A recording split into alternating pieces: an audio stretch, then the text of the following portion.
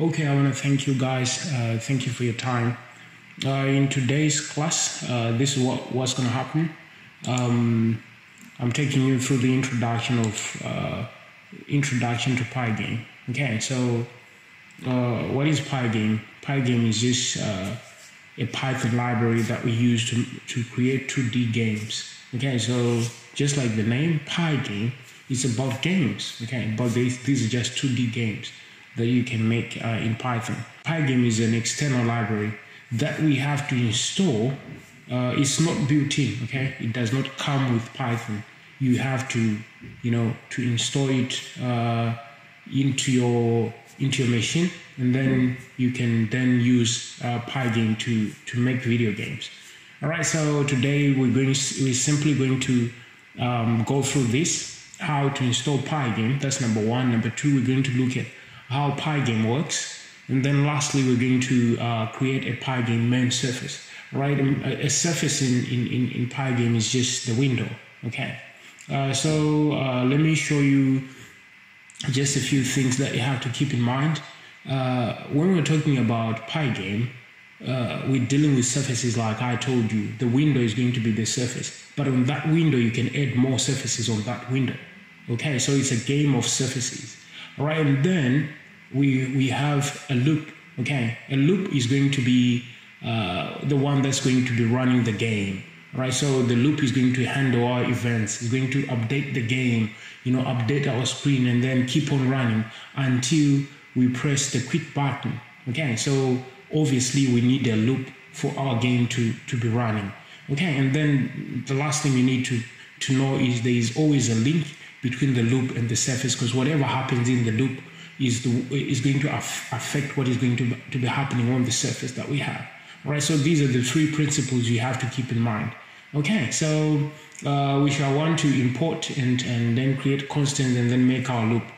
This is what we're going to do on later on. Right, but first things first, let's go and see how to install Pygame. Okay, so what you need to do is, if you're on Windows, you need to head over to your command prompt. If you are on Linux or on Mac, you need to go to your terminal. Right, and then you enter this code. You just write pip, that is pip. Right, so we want to check if we have pip. What is pip? Pip is a package manager. It's the one that we use to install this Pygame. Right, so pip helps us to install external libraries, right, such as Pygame.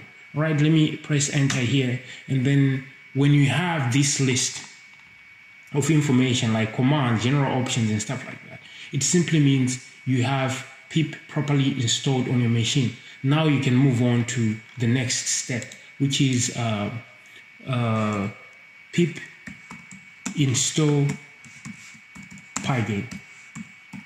Okay, so for others, you might not have this. You might run into an error, okay, which says pip is not a recognized command. What you need to do is you need to properly install pip, okay, or you need to properly install your Python, or you need to just add Python to your Windows path. All right, there is a video about that. I'm going to leave a link in the description. Okay, now the next step is going to be pip install Pygame. All right, on this step, you need to press enter, and then if you don't have Pygame already installed on your machine, it's going to take a while to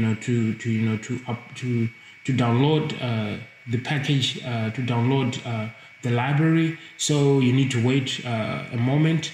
However, I already have installed this already in my machine, so it says requirement already satisfied. I already have Pygame in my machine, so I don't need to worry. So now let's head over to our script and see what is the next step. All right, so I'm going to enter exit here. All right, so the next step is, how does Pygame work? Okay, how does Pygame work? All right, so what you need to know about Pygame is, just like any other library, you need to import it first. So we're going to say import Pygame. All right, so once I import Pygame and then run this, you will see this information down here. If you have properly installed your Pygame, you will see this information which says, hello from the Pygame community. All right, so this simply means this is a signal that simply means you have properly installed your Pygame, so you're ready to explore. All right. If you don't have this, you need to look into what is going on and then properly install your Pygame. All right. So the next thing you want to do is, like I said, we're working on surfaces. So you need to create a main surface. But before you create the main surface, there are certain things that you have to keep in mind. There are certain things that you have to take care of, like constants. Constants are values that are not going to change, such as your width, the width of your surface, the height of your surface, the colors that you're going to be using, the frames per second at which your loop is going to be running. Those are what we call constants. So we need to define them first, and then we move on to create our surface. So let's define these constants. All right, FPS is the first thing we want to define, which is frames per second. This is the rate at which our loop is going to be running. You will see how this works. Okay, don't worry about it. Just put it. FPS is going to be 60. All right, and then the next thing we want to talk about colors. I want white and black. So white is going to be colors are represented in a tuple. Okay, so red, green, and blue, RGB. So this is going to be a number between 0 and 255 inclusive. So for white is going to be 255, 255, 255. What this simply means, this is red, green, and blue. So we have the maximum of red, maximum of blue, and maximum of green. So that gives us white. And then black on the other end, is represented by 0 of red, 0 of green, and 0 of blue, like that. Okay, this is the representation of black. All right, so let's move on to the next part. The next part we want to do is define the width.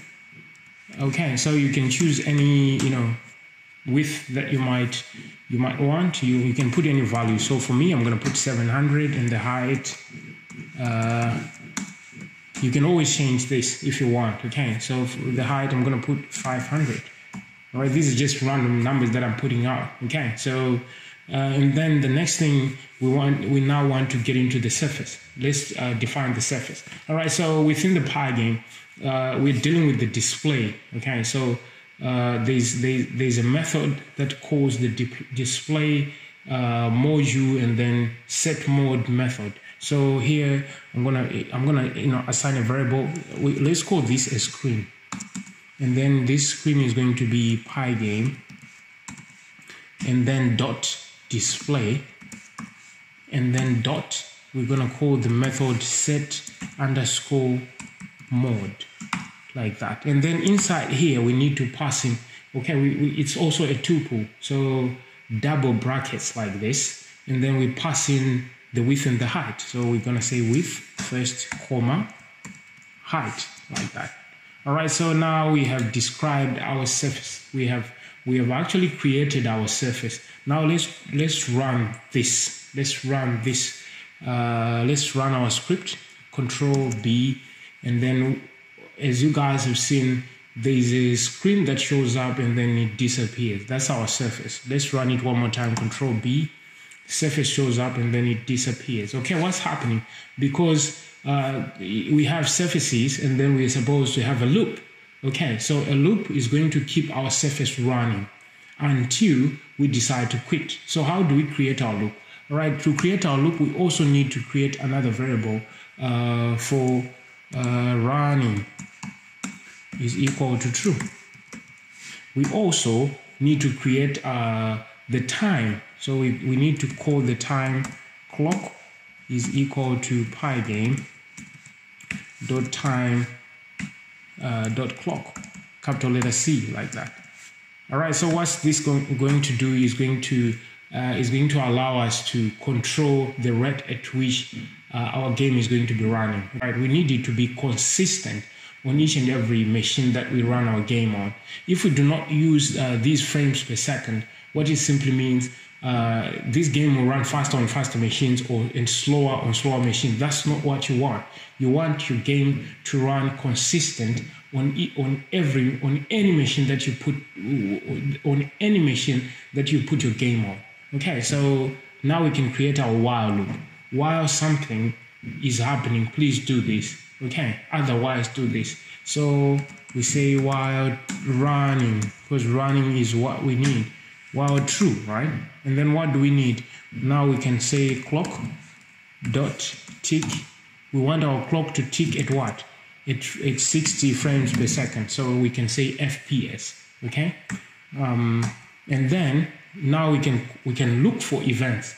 What events are we looking at, or what events are we looking for?